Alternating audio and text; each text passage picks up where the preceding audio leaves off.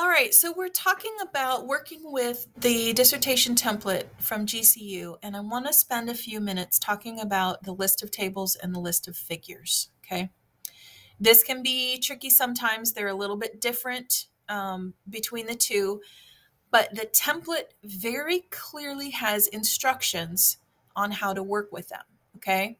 So you'll see here, this has been set up automatically, just like the table of contents for the entire document, okay? You'll see right here, there's an example on how to update the list of tables. So right click, update. We talked about that earlier. I'll show you in a minute. And then here's a sample table. What I highly recommend doing is if you have a table that you are going to add, I would grab this from the template, just cut and paste it, put it in where you need it, and then update the title, update the columns. You can add more columns if you need to. You can kind of adjust the width. And you'll see right here where my cursor changes, you can adjust the width that way. Okay, so, oh, just ran away from me. So you have the ability to make those changes in a table, okay? There is a very specific style. We talked about this in the last video. A very specific style for text in your table. And you'll see it up here in the ribbon in the styles. It's called table text. Okay. It's Times New Roman italicized. Okay.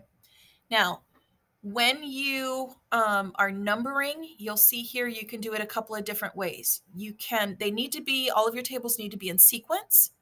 And you can do it throughout the entire dissertation, so one all the way through whatever, or you can do it within chapters. For me, it was easier to do it within chapters because then I knew which tables were chapter 1, which were chapter 2, etc. Keep in mind, you do need to follow this format for tables in your appendices as far as the naming format goes. Okay, so you can still use like your SPSS output format, but you still need to title following this format up here. Okay. I did not do that. And that got kicked back to me and I had to redo that for form and formatting. So just bear that in mind. The other thing that gets a little tricky is getting these table styles to show up in your table of contents. Remember, styles have already been set up for you. So all you would do is type your table number here. And if you look at the top, this is table title. Okay, that's what it's styled as. Then what you do is right after that, you do what's called a soft return. And you can see it here in this comment. After the table number, use 2 soft returns, which means you hold shift down and you hit enter, enter. Okay. Then you would write the subtitle in italicized form. Okay. Still table title, but that soft return is what makes the formatting in your list of tables look like this. Okay. If you hit regular enter without holding shift, your title will not show up. So if you update this, and let me give you an example. Let me just show you how it works. So I'm going to take the soft returns away. Okay. If I update this, I'm just going to update everything. Watch what it does. It took that away. Okay. It still got the page number.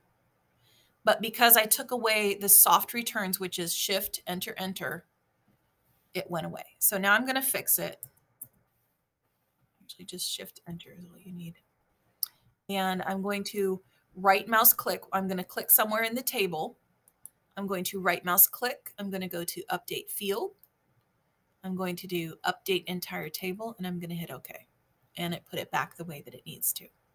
Okay. This gets tricky when you're trying to do form and formatting. If you don't reference this in the dissertation template, then it can get a little confusing. All right. Now, I do want to mention the list of figures is slightly different with the styling. Okay.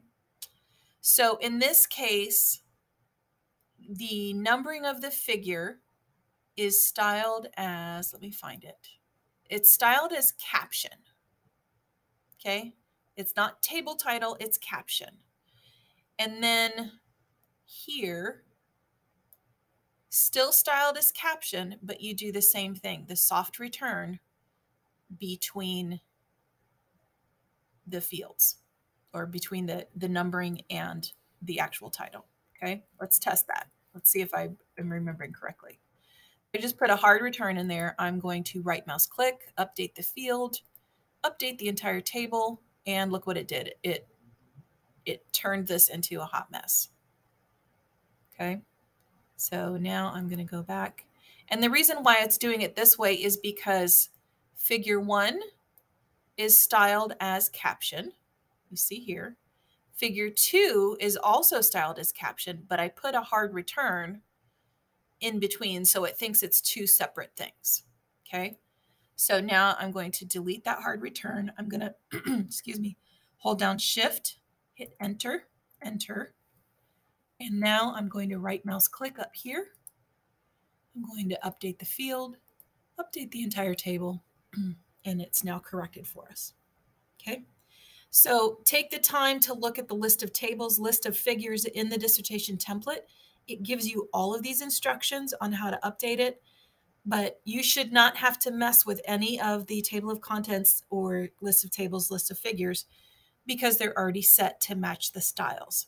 Okay. So good luck with that, and good luck writing your dissertation.